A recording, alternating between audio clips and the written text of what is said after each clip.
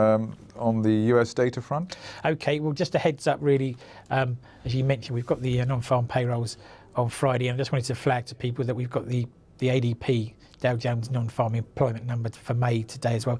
Sometimes seen as a bit of a guide to what we can expect on Friday, though it's not uncommon to have a deviation of numbers between the private sector number and the state-sponsored one. So keep an eye out for that.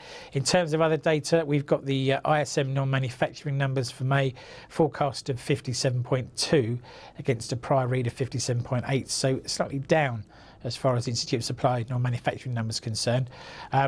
Market composite PMI for the US in May forecast is for 57 against a prior read of 56.1. Just remember with these PMI numbers, a number above 50 is good, and so the further these are quite decent, really. Yeah, oh, absolutely. I mean, most lots of other Western economies would like to see a read of 57 on their PMI number, and then we've got a couple of items from the Fed. We've got the beige book in which the regional Federal Reserve banks take a turn to look at the economic conditions as they see them using so-called anecdotal evidence.